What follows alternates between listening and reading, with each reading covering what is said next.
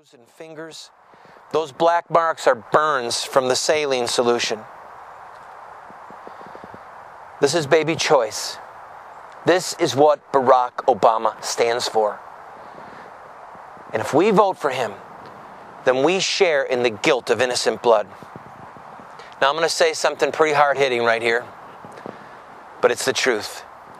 Any preacher worth his or her weight in salt will preach against the killing of innocent children, will preach against this crime against God and man.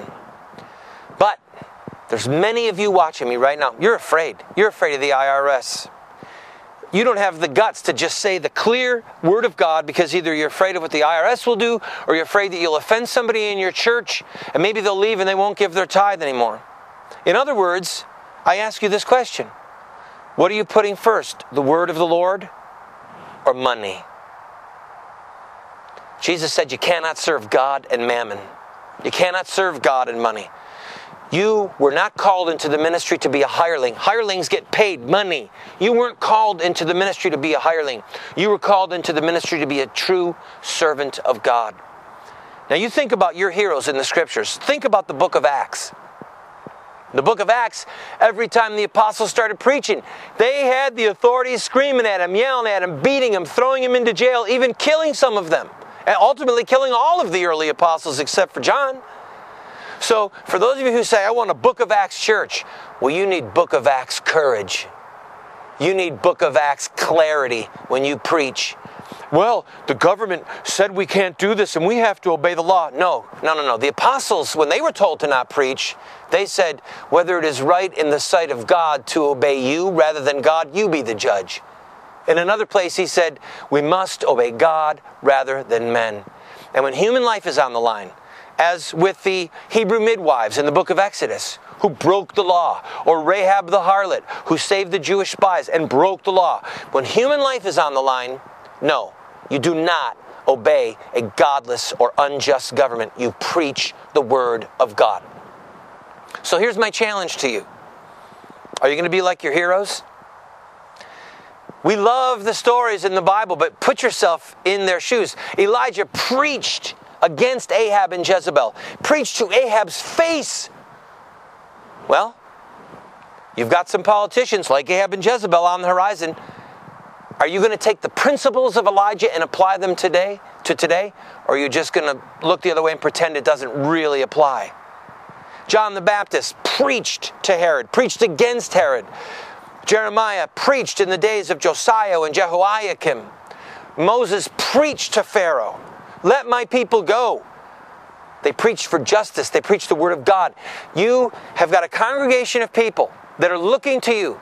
You perhaps have a radio ministry, a TV ministry, an internet ministry. Do you have the courage to just preach the word of God and say you cannot murder? And not fall into the trap, well, we're not just a one-issue voter. Take that logic. Just picture somebody standing up saying, I agree with you on the war in Iraq. I agree with you on education. I agree with you on health care. I will fight to lower your taxes. I'll fight for the things that matter to you. And most of all, I will fight to bring back the white man's right to own. Yes, you white people should be able to own black slaves. And then you'd be sitting there going, oh my gosh, I can't believe he said that. Would you say, sorry buddy, I can't vote for you over that one issue? Of course you would. You wouldn't betray everything you hold dear because you agreed with a politician on other things if he said we should have the right to own another human being. Well then, for the love of God and all that is true, how can you say that you would vote for somebody who supports the murder of innocent children? I mean, which is worse, murder or slavery? At least a slave can get free. A murdered baby cannot get undead. So be bold, be courageous. Follow the example of those 33 evangelical Protestant preachers, pastors in 22 different states who are right now being, they've got the Alliance Defense Fund saying, we'll stand with you, don't worry, who have said to the IRS, we are preachers in Christ's church. We are not going to let the government tell us whether or not we can speak about morals and about politicians and about the commandments of God himself. They've got guts. Follow their example. Follow their example. Hold a press conference. Get together with some of your evangelical brethren in the waning days of this election. Have a press conference and say, no Christian can ethically vote for Obama because of his support of child killing.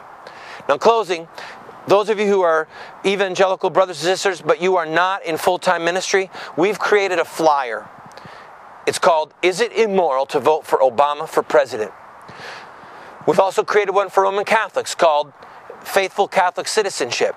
I'm asking you as a mission to take the last Sunday before the election, or maybe 2 Sundays before the election, and get 5,000 or 10,000 copies of this, and go from church to church, just going on the doors of the cars in the parking lot, and go to every evangelical church, go to Walmart, go to the mall, and just distribute this flyer. Is it immoral to vote for Obama? And if you've got a Catholic church in the area, you can put the Catholic one on their car doors, because the same crisis is happening in the Catholic Church with people that are prepared to betray their Catholic faith and support Obama. We are desperate in this hour for courage and clarity, and men and women who will rise to the level of John the Baptist, of Deborah the prophetess, of great apostles who preach the Word of God fearlessly, even at the risk of their lives. I mean, please, you're not going to be killed. You're not going to be martyred. I mean, what's going to happen to you if you really lift up your voice? So what if you lose a few people? So what if you get a little bad press? That's the stuff that heroes of the faith are made of. And someday, when you leave this life, you are going to talk after you're dead. Remember the book of Hebrews, chapter 11?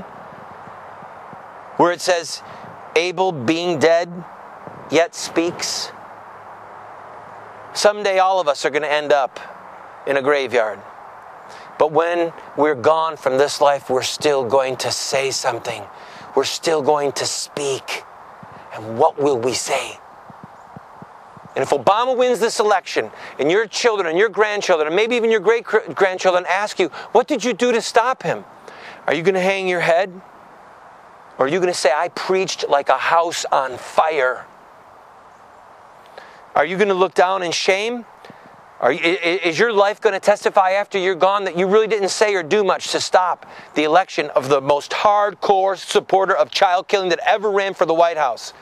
Are you going to have to look away because a man like Obama who supports infanticide, killing a baby after it survived an abortion, he voted to allow babies to die if they survive the abortion. Are you going to sit by while that happens? Or are you going to stand and be counted for Christ? Stand and be counted for the laws of God. And remember, Jesus said, what you did to the least of these, my brethren, you did to me.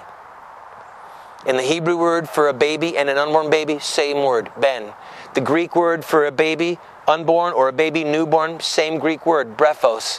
In the mind of God, a baby is a baby is a baby. Doesn't matter if it's Elizabeth with John the Baptist leaping for joy and when Jesus and Mary come into the room.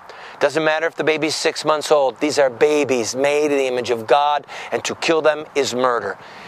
Preach the Word of God. Use these passages of the Bible. Be bold, be courageous, and raise up an army in the last days of this election so that one of the most sinister, diabolical men to ever run for office is defeated. Thank you for this time. I beg you for your prayers. Be bold, be good, be just, and God will reward you for your courage and your valor. God bless you.